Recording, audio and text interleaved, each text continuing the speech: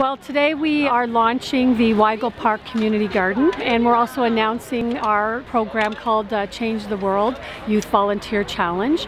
This is our fourth year in a row that we have participated in the ministry-supported event. And our challenge is to engage more than 400 students or young people in volunteer work over a 6-week period. And so we have successfully met that challenge in the past 3 years.